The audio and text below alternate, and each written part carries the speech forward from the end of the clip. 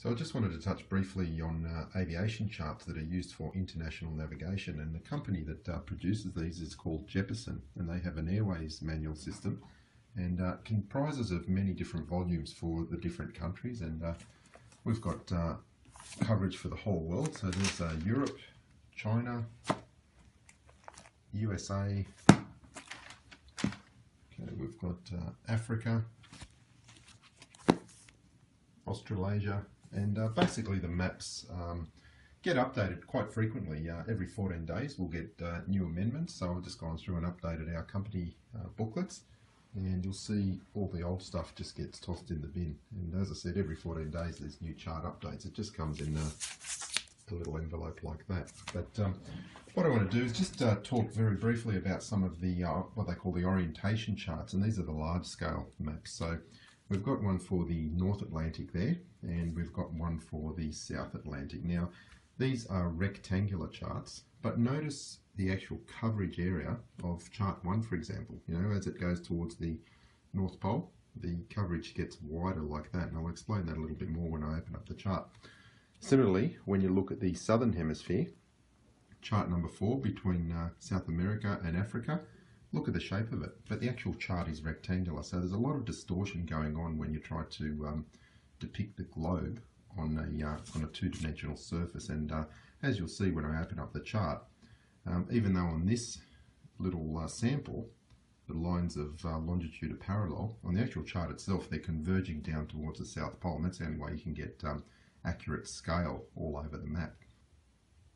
So just touching on the scale of the map, for a map to be accurate, the distances should be correct anywhere that you measure on the map. And if you have a look up the top here, it's saying that 1 inch equals 80 nautical miles on this map. Now this is the whole coverage of Australia from Perth all the way across to Sydney. Now Perth is down here in the southwestern side of Australia, and Sydney's over here on the east coast. Melbourne's down the bottom, Adelaide's here, and Brisbane is up here.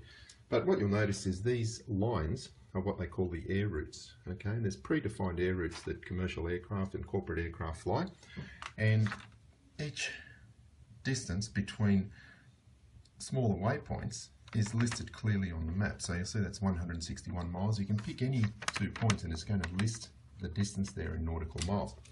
The whole of Australia is accurately mapped like that, and this is why I just find it quite ridiculous when you look at maps like the AE map or the Gleason's map that show Australia being twice the size of the USA, because it's just not.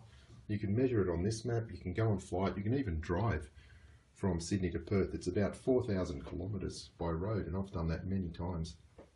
So yeah, basically we do know the size of the Earth, we do know the accurate dimensions of Australia, and aircraft are flying around it all the time. I've flown all these routes from Perth up north to Darwin to Broome, from Melbourne to Broome, from Adelaide to Broome, Adelaide to Darwin, Sydney to Brisbane, Sydney to Cairns. I've flown across Australia dozens of times. Sydney to Perth, more times than I can remember. So these are the accurate charts, and you know, it's just no mistake about the size of the continent of Australia. It's definitely not bigger than the USA. Anyone who's driven across it or flown across it can tell you that.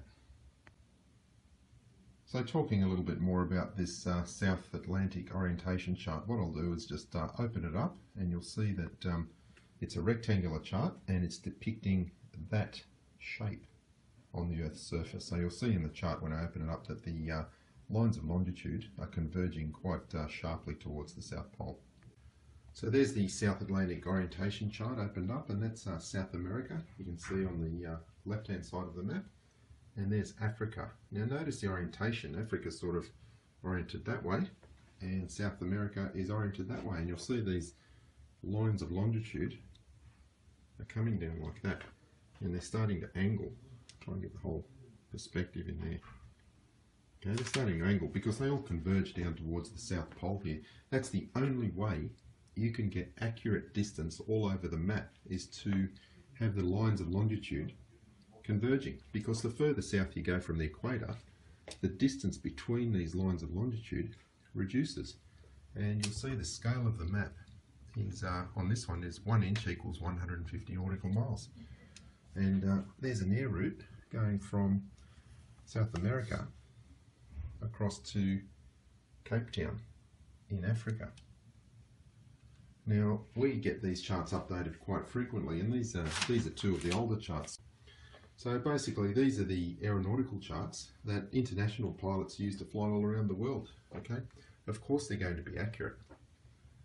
1 inch equals 150 nautical miles on this chart, and you'll see the orientation of South America, the orientation of Africa, the lines of longitude converging down towards the South Pole, and the geographical area covered by a rectangular map actually represents that shape on the surface of the Earth. So yeah, aeronautical charts don't lie, because aircraft are flying reliably all around the world every day.